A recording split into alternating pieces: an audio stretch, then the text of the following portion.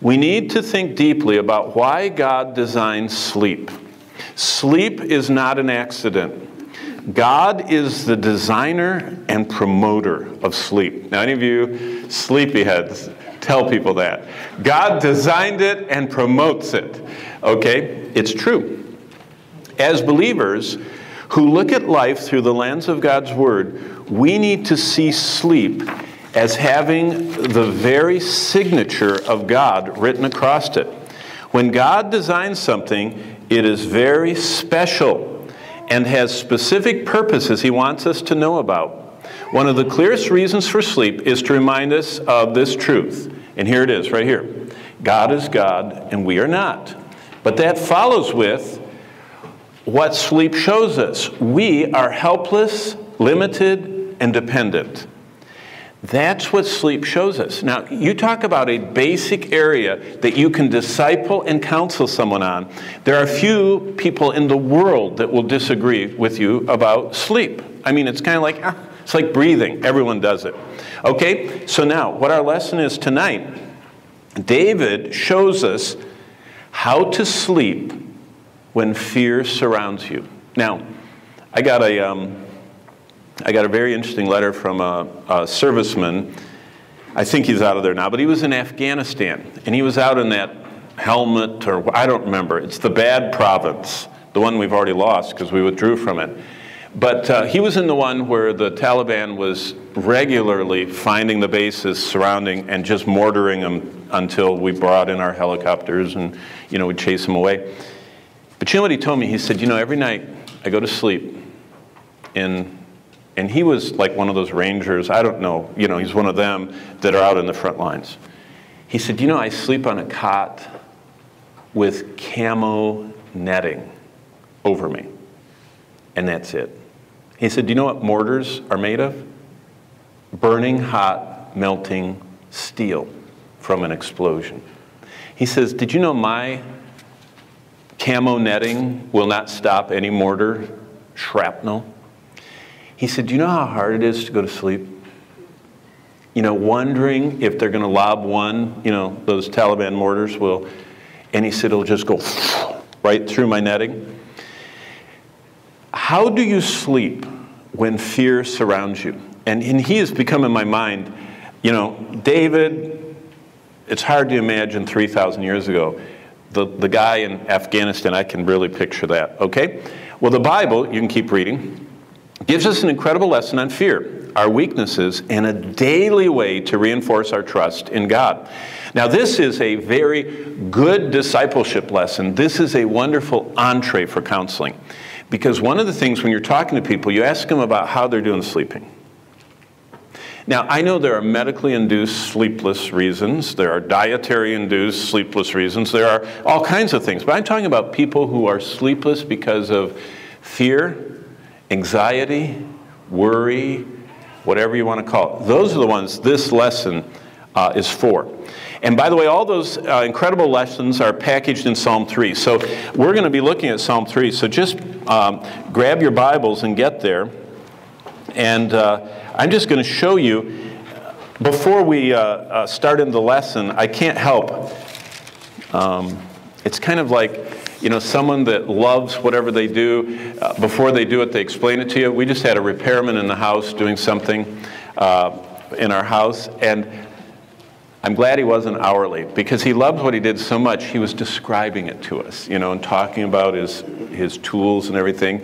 But since he was a per-job person, he could talk all he wanted. He was just using up his time, wasn't using up mine. But I don't want to use up your time too much, but here in your notes, I've given you 4 points. Before you even enter a scripture, it's good to do a little observation. And here it is. This psalm is a part of a very special passage that we learn 4 things about. First of all, it's from God. Did you know every psalm in your Bible is from God? Did you know, as it says here, these words are in the Bible, God's words, so that means this message from God is a message from God He wants us to have. This is also the first of the psalms that are called psalms. Notice Psalm 1 doesn't say psalm anywhere in it. And neither does Psalm 2. But look at the beginning of Psalm 3. a psalm of David. Isn't that interesting? Just for you to note. It's the first psalm attributed to David in the Psalter. It says a psalm of David, and there are 72 others after this one ascribed to David, but this is the very first one. So it's from God. It's about David. Thirdly, it's to emphasize. This is the first time we see the term Selah. How many of you notice the Selahs? Right? You notice them? Have you ever thought about what they're for? Selah is used 3 times in Psalm 3. It shows up 68 more times in 38 other Psalms. Basically, this term is a pause for emphasis and reflection on what's just been stated. Have you ever noticed that professional speakers, especially ones, I have a friend who's done the same talk 1,200 times. He did it here. You probably didn't even know he'd done it 1,200 times. His name was Todd Arend. Any of you remember when he was here? Do you know that he knows just when to stop because the whole audience erupts? He has told that talk 1,200 times. He knows just when to start back up. He tells another one. He backs off. Everyone erupts. He has done it so many times, he knows it. Did you know what Selah means? It means stop. I just said something so important. You better read over that till you catch it. That's what Selah means. It means pause. Emphasize what you're seeing. Reflect on what has just been stated. So this is the first of the emphasized psalms. It's about David, and it's directly from God. But look at that. That's not the only thing about this psalm. It's got a setting. This is the first inspired setting to any psalm. Notice the rest of the title in Psalm 3. It says, a psalm of David. So it's from God. It's a psalm. It's about David. When he fled from Absalom, his son. Here we find a message from God to each of us on how to deal with fear. David flees for his life, pursued by his own son. What a fearful and sad time in life, and what a rich time to learn from God, who is able to help us in time of need. So what we have here is a divine context. This is actually a psalm totally written about fear. Not about fear in the abstract. It's not talking about fear out there somewhere that possibly someday this might happen to you. It's about a real fear. It's about my friend in Afghanistan with the netting, you know. What's the divine context? Well, the biblical setting for this psalm is 2 Samuel 15:30. If you want to cross-reference your Bible so you always remember this lesson, note that reference by the psalm. In fact, I actually have written right in my psalm, or right there by Psalm 3, 2 Samuel 13 to 32. Because it starts in verse 15. You can just put 30 to 32, but remember 2 Samuel 15. Now, I printed out for you what it says. This is what it says. Now, David went up by the ascent of the Mount of Olives and wept as he went, and he had his head covered, and he went barefoot. Do you all see in pictures? Can you imagine one of the greatest warriors that's ever lived, walking barefoot, crying, with his head covered? You know, think of a football player with a towel over his head, barefooted, crying. Wouldn't that stop you and you'd look at him? You know, this massive guy. David never lost a battle. He was never wounded. He fought hand-to-hand combat with thousands of people, with arrows flying. And it wasn't on TV, so he's the star, so he never gets hurt, you know, like in movies. This was real. He would come back from battle. You know what God described him as? He said, you're a man of blood. When you fought hand-to-hand, you got covered. You came back red. That's how close battle was. I mean, you weren't a sniper at 2,200 yards. You were only an arm's length away from each other. That's the only way you won. You had to get that close and get them. So here's this mightiest warrior with his head covered, barefooted, and all the people who were with him covered their heads and went up weeping as they went up. He was really a leader. You're a leader when everyone does what you do. Verse 31, and someone told David, Ahithophel is among the conspirators. And David said, O Lord, I pray, turn the counsel of Ahithophel into foolishness. Verse 32, now it happened when David had come to the top of the mountain. What mountain would that be? Mount of Olives. Where was David living? City of Jerusalem. This is fascinating to think that that spot is still there. Hasn't moved. So he goes to the top of the Mount of Olives where he worshiped God. And there was Hushai and all that. So, in other words, look back down at your Bible in Psalm 3. A psalm of David when he fled from Absalom his son. And he writes this worship to the Lord. So we even know the setting of this psalm. Right here it is. It's in 2 Samuel 15. That's where David, at the top of the mountain, worshiped God. Now, I don't think he wrote it there. I don't think he stopped and, got out his writing tablet, and wrote it. But that's where these events took place. That's where he made a connection with God. Okay, remember how we get to Psalm 3.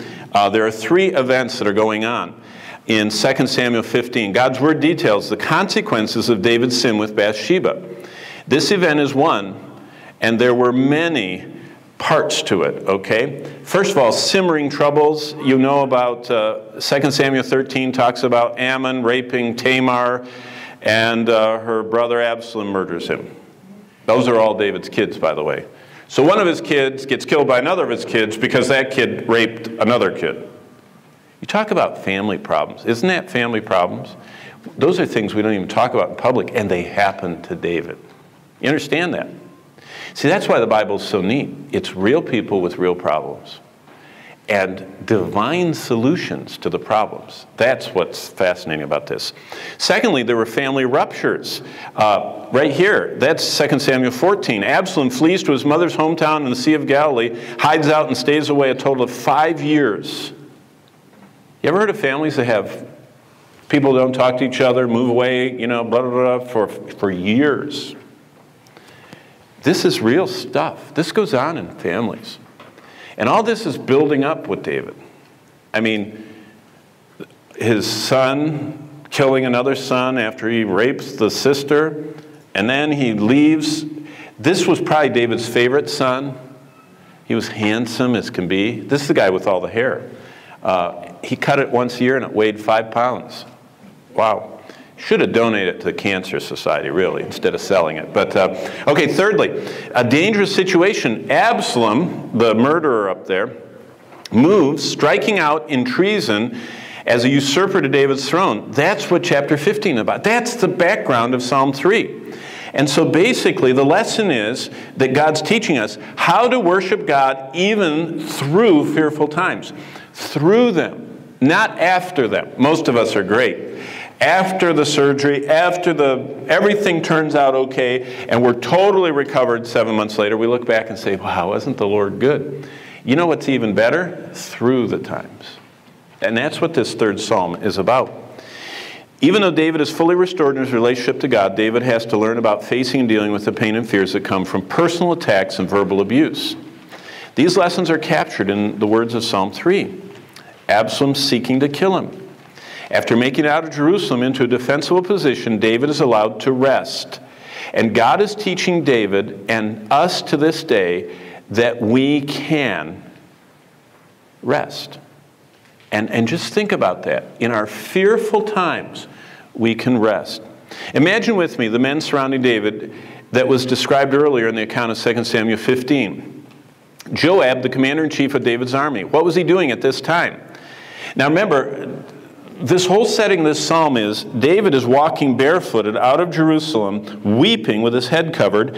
He goes out of Jerusalem, down the bottom of the Kidron, walks up to the top of the Mount of Olives. He pauses on the top of the Mount of Olives and worships God.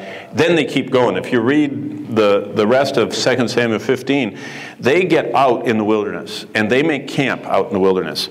So Joab is undoubtedly working feverishly in his preparation to protect David. Guards were posted, troops were stationed, concentric rings of defenses were planned to prepare so that the 600 seasoned soldiers who marched out with David were arrayed to face any army or enemy that might attack on this very vulnerable night that David just was run out of town.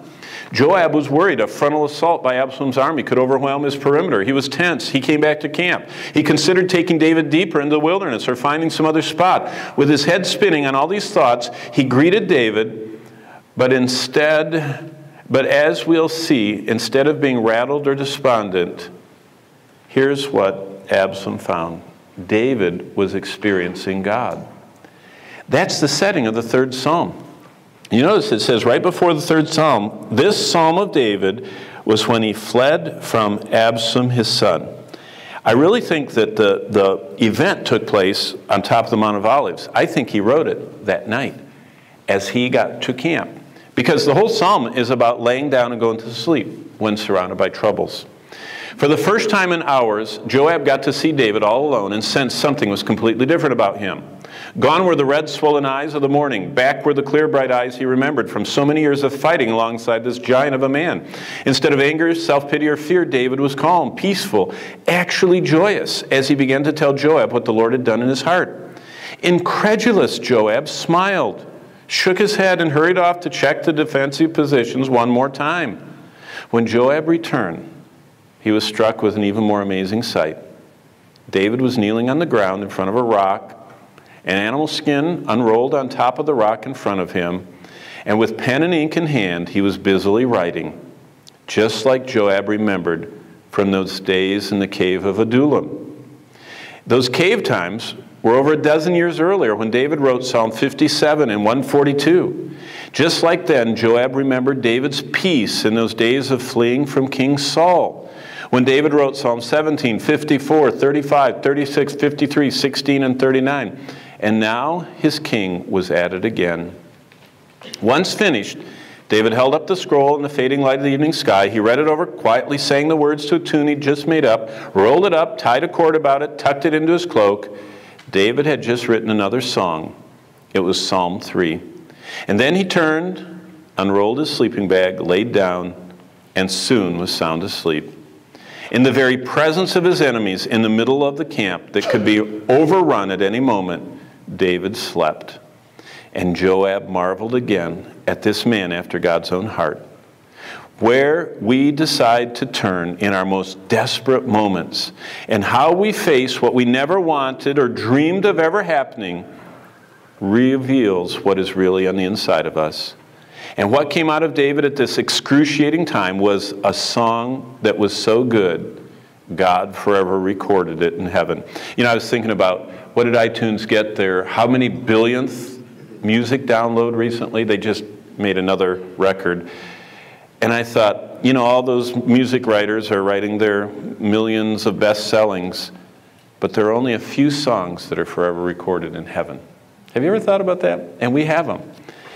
Because it pleased the Lord, this song was better than any of today's top charts, top of the Billboard or gold or platinum. Here's the exact recording, and it's right in front of you. And just look down at this. Look what Psalm 3 says. Lord, how they have increased who trouble me. Many are those who rise up against me. Yeah, the whole country, the whole army is going to come against him of the country. Many who say of me, there is no help for him in God. Now what's the next word? What does that mean? Stop and think about it. And that's what this psalm is like. Well, the setting of this psalm is part of God's word. That's why it says, while he was running from Absalom. The line about fleeing from Absalom was written down to emphasize that this is a lesson we all need to learn.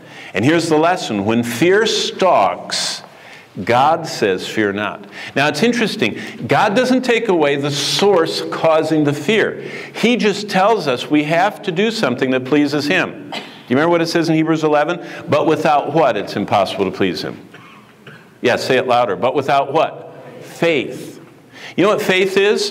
When fear stalks, you have to obey God and say, fear not. I'm not going to fear. It's kind of like, I remember that I used to have to walk to my parents' car after church on Wednesday night, and they always parked so far from the church, and they did not have any street lights back in Lansing, Michigan, back in the really early 1960s and late 50s. And I remember I was so afraid of the dark. Now, I know most of you were never afraid of the dark, but I was afraid of the dark. I just thought for sure there was some snake or animal or monster hiding in those shadows.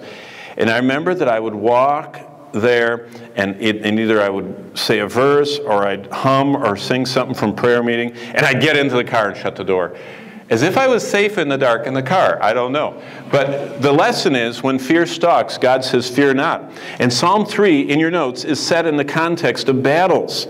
If you trace through the verse, you'll find the setting to be about 7 different indicators of warfare. In verse 1, he was facing foes or adversaries. In verse 3, he needed a shield. In verse 6, David saw the people deployed like an army set against him or drawn up against him. David calls them, in verse 7, his enemies. And he cries, "Arise, Lord," which is one of the terms for entering a battle. Verse 8 says the armies were the word people is used for an army. In verse 8, he wanted deliverance, which was also, thanks, Dave. We could just enjoy the choir rehearsal or whatever's going on there. Okay, so what the Lord says is, Selah, after each of those divisions. You notice I stopped at the end of verse 2 at the Selah, and I want you to learn, because I actually methodically take people through this, and I'll show you how I do it. Selah means think upon God's lessons.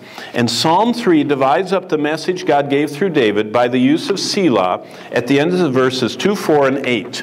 Selah means lift up. It's a musical term for a crescendo. It means boom it out or crank it up or punctuate that with emphasis. In other words, David was saying, hey, look at that. And when you see the word Selah, God wants you to stop and ask yourself, what do I think of that? So let's go through God's lessons for David. And these are what we need to not say so fast that people can't process them. So I actually slowly go through these with people. Here's the first one. In verse 2, David said, many are those who say of me, there's no help for him in God. Selah. So boom. Stop and consider this. God cares about you. What do you think of that? Well, the lesson is David paused and thought about it.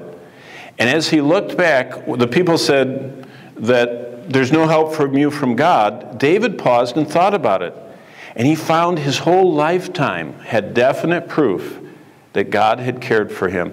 You know, in our hard times, we're supposed to Selah, and we're facing the unknown, what we never wanted to face, but before we face it, we go like this, and we say, wait a minute, the Lord has always taken care of me. The Lord has always provided. The Lord came and sought me when I didn't even know him.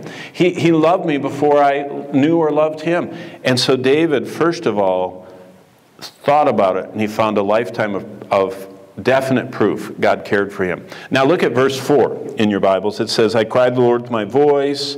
He heard me from his holy hill. Selah. In verse 4, David said, I cried to the Lord with my voice, and he heard me from his holy hill. Selah. Stop and consider this. God will continue to rescue you. What do you think about that? The lesson was this. David reflected on his steadfast hope and confident faith that God, who had rescued him in the past, would continue to do so. It's the same idea. The God who cares about you will keep rescuing you. And then in verse 8, you can see in your Bibles, if you're following along there, another Selah. And it was, salvation belongs to the Lord, Selah. And what that means is, salvation belongs to the Lord is, God alone can save us. David reflected upon the truth that God alone can save us from all of our deepest troubles. See, that's what faith is about. God was training David in what faith is about. God was the only one that really cared for him. God is the only one that could rescue him. God is the one that can save us. The same way he saved us from hell, he can save us from being overwhelmed by whatever comes down the pike. So, the next line, these uses of Selah make 3 clear divisions. And I'm just going to run through them. I'm not going to read all this. You can read it. But first, like David, we'll all face battlefields, and I explained that to you. And there are many kinds of battlefields. Our workplace, personal attack, slander, parents who turn against them, kids who turn against them. We all have battlefields. Secondly, like David, we'll all have to make choices. And David made choices, and you can read about his choices. But finally, and this is why I want to have time for us to go through this. Like David, we all need sleep. And get to that last division there. At the end of one of the most grievous days of his life, and this is how we started this lesson tonight, David rested in the Lord. He said, I lay down and slept. I awoke, for the Lord sustained me. Sleep is a gift from God to help prepare us to start over again tomorrow, refreshed and renewed. It is also a picture of how much we need God, and even more, how we receive His salvation. Sleep should decimate any pride we have in our own power or might, because we can't even keep ourselves alive or even awake. And think of how weak we are. Get over to the group Bible study, and this is what I want to assign you. And we have a good solid, 25 minutes. This is a wonderful record. But let me go over it with you. First, you read verses 1 and 2. And then stop, and in that little space, what are some of your personal battlefields? And if you don't feel comfortable telling a significant one, tell a light one. Like, I struggle liking it being warm, and I don't like the winter. That's no one gets upset about knowing that about you. And then read verses 3 and 4, and talk about whether you're focusing on your troubles, because anxiety is meditating on your problems, but peace is believing His promises. So pause for that. Then you read Psalm 5 and 6 and do that. And then sleep lessons for life. The sleep lessons for life section, take turns and read this out loud. Because this is the heart of a theology of sleep. And one of the wonderful things, and this is what I say, go to that personal applications part. And I would really like you to try this tonight, because you can tell people you counsel if you actually do this. Step 1, as you crawl into bed tonight, pause and remember, as you entrust your body to be held securely through the night, lift your heart in worship to God, who holds your soul in the sweet comfort that you're lying in His arms. So you just actually lay there, and instead of whatever else you think about the fact, and I used to do this, I was a real bad little boy. I would be wild in the car when my parents were driving home from something, but as soon as I recognized where we were, I would act like I fell asleep. I did that every time we drove in the car at night. And I would just flop, because I had learned my dad would carry me in. And so I would just be, as limp as possible. And he was really he was a prize fighter. He was really a big, strong fella. And he would get in the back seat of the car, and I can still, 55 years later, I can still feel him getting me carefully, and he'd pick me up, pull me out of the car, and he'd put me over his shoulder, and he'd carry me into the house. Of course, he'd say, I know you're not sleeping. But he enjoyed it too. Well, think of that. Think of when you go to sleep. I know you're on your, Select Comfort Air mattress or whatever you're on, your Sealy Posturepedic, but actually think about the Lord's arms, because we're unconscious. No matter how good your security system is, it's really God that's protecting us. Step 2, tell the Lord you're resting your life in Him. Whisper that you completely need Him, that you're trusting in His care. Ask Him to get rid of any pride you may have built up through the day. Why?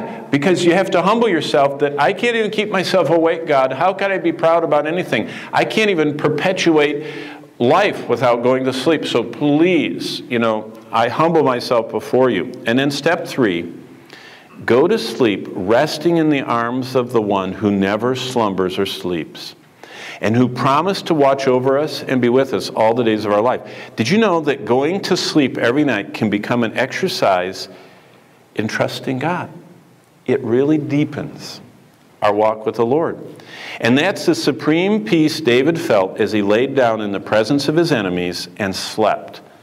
And so should we, humbly and completely in dependence upon the Lord. So go through your readings and discussions, and then read the sleep lessons for life, and then talk about how you're going to go to sleep tonight, okay? So we have until 10:02, and then share time and pray. And let's go to our small group time.